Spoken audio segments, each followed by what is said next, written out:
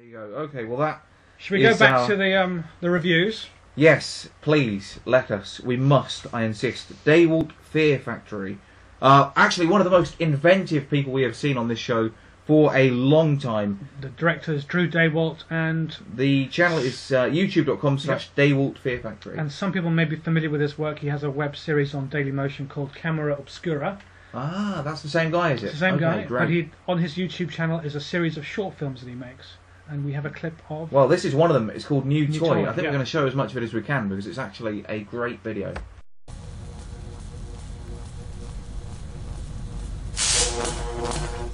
What the fuck do you want from me?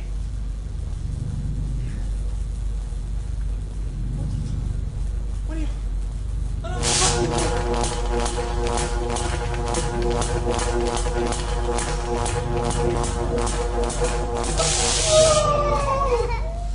There you go, new toy there on the DAYWALT Fear Factory. Disturbing and amusing in equal measures. A really, really odd mix to pull off, but the guy managed it. Disturbing, funny, twisted, very exciting, twisted, yeah. Really well shot as well and nicely lit. I like his... I mean, I love this channel. And they all really last between 1 minute and 10 minutes. Yeah. So they're all different lengths, but they're mostly very short.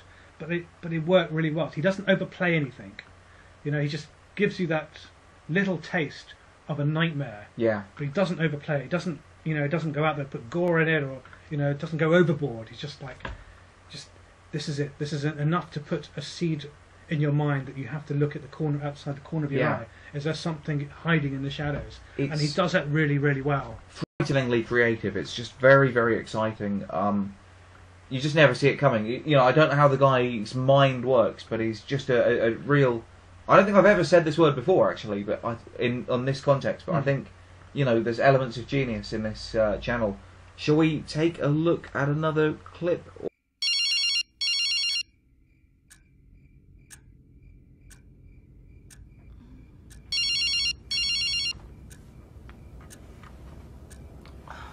Danny, can you hand me my phone? Danny, I swear to God.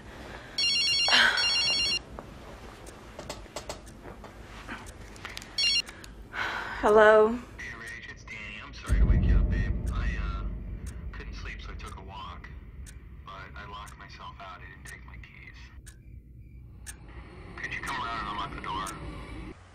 What happens next? Keep watching to find out, but my goodness, that is a great one. The next shot, the next scene right after that clip is just brilliant. Let's not give anything away, though. All I want to do, I actually don't want to talk about these videos too much because we already showed pretty much the entire baby one, New Toy. That one is called Bedfellows, and I just want you guys to watch them because they are great, aren't they? They really are, you know.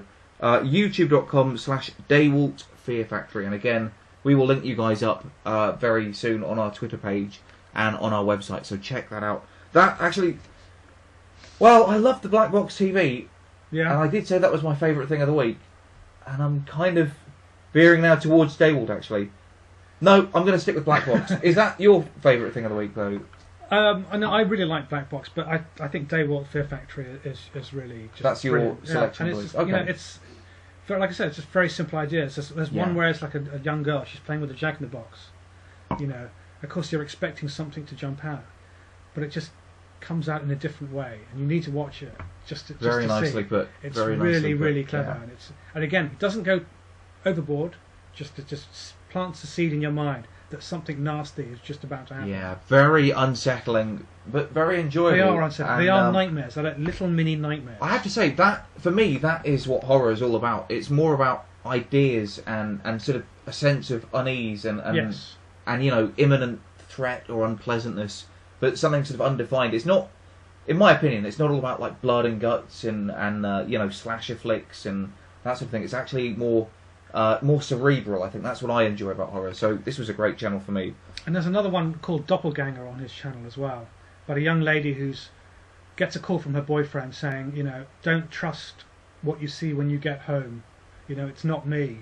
And she doesn't understand what this message is about. She goes home, she sees her boyfriend there cooking lunch. Then she gets a call from her boyfriend saying, where are you? And she says, I'm at home. And it's like, hello. Hello, who's in front of her? Yeah. Very good. Watch Check it out. Unreserved clinks all round, I think. Cheers to Mr. Daywalt there. Check out his YouTube channel. Elazar's channel of the week, I've no doubt, and certainly well up there for me. But next we've got a bit of Grindhouse. Which is I don't even know what that means, Elazar. Grindhouse. Did you not see the Grindhouse movies? No, I haven't seen them. I'm very ignorant when Grindhouse is like a genre of horror, really, of exploitation cinema. 1960s, 1970s, and it was like the kind of exploitation horror movies you would get at the drive-in cinema in America. I see. Well, cheap and nasty horror movies. In a way, like lots of beautiful women, lots of running around and killers and blood and I mean, in a way, wouldn't you say that is the same of the films that are around nowadays? You know, they're sort of exploiting beautiful young people and. I mean, not exploiting them because I'm sure they're getting handsomely rewarded financially. But I mean, the films themselves, they're not made for sort of, artistic, Well, there's no real worth. That's what the exploitation means, really. You're exploiting the fact that the basic instincts of you're providing thrills and blood and sex and nudity. That's the exploitation. Okay. It's not the exploitation of people. It's the exploitation of ideas and things. Yeah, I get what you're saying. Yeah. And what better way to demonstrate this than a clip from the channel we're looking at now, Catholic Cheerleaders for Satan. Let's have a look at it.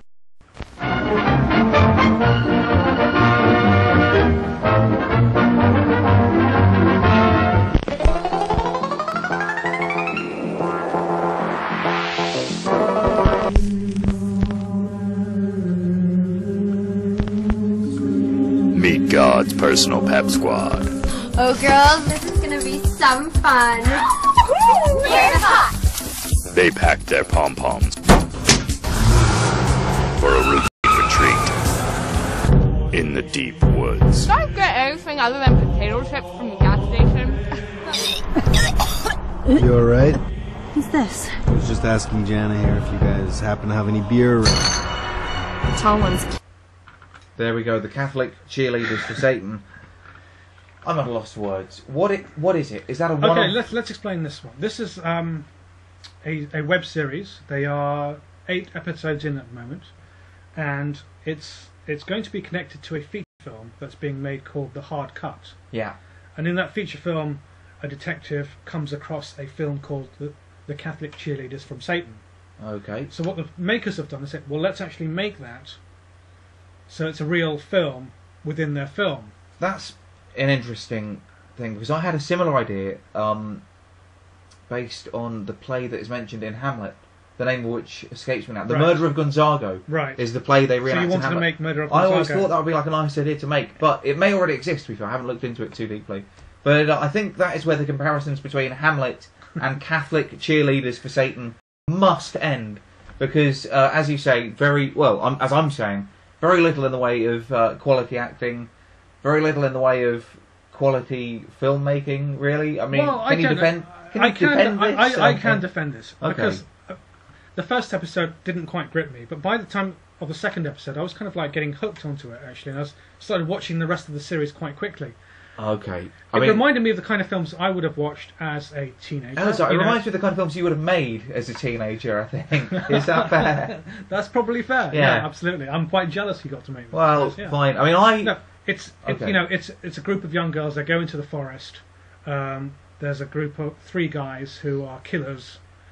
Have a bit of a tussle with them. The girls get killed, but they get resurrected as sort of satanic babes. Yeah. And they get their revenge. Okay. And that is what a lot of horror films are, and they're just basically parodying that. It's a parody. Parodying. It's a spoof. Okay. Well, when you put it like that, I guess that makes it more understandable. But to be fair, I didn't watch from the beginning, which may have been a mistake. But the episode that I tuned into, which is the first one that starts playing when you log on to their channel, youtube.com/creepy6films. Yes. There was a lady talking about having her most private area bitten off. In a film? Yeah, and I just thought I didn't really want to. I don't know. I can't stand that kind of thing. Yeah. You can't stand exploitation cinema. Well, no, I just can't stand ladies having their private areas bitten off. It doesn't really appeal to me. I suppose no. Well, I don't think it would appeal to anyone really. But I suppose I don't know who bit it. Was a werewolf or something? I don't know. I didn't stick around for too long do werewolves, to find out. Did they decide what's best or not? They just go for whatever. I don't know. I don't know, man. That's another subject. Well, let's get off that subject. Let's get out of there. Not a pleasant discussion. It isn't, but for that reason, I can't clink it. Really? Well, I will, because I enjoyed it. I had fun, and that's at the end of the day what it's all about. That is what it's all about. And, cheers to the Catholic cheerleaders. It made me feel slightly nauseous, so I didn't enjoy it. Well, then perhaps it worked. As a piece of exploitation cinema, it made you feel uncomfortable. And isn't that what horror is all about? Whatever kind of subgenre of horror you're into, if it makes you feel uncomfortable, that's what horror is. That's what it all is. Horror is a guttural genre, I think. And okay. I think if it doesn't move you in some kind of way, whether positive or negative, then it hasn't really worked as a horror film. Okay. And I think that applies to web series as well. Fine. Okay. So if you like that kind of thing, you will like that kind of thing. If you don't like that kind of thing, you won't like it. Guys, that is our review of Catholic Cheerleaders for Satan.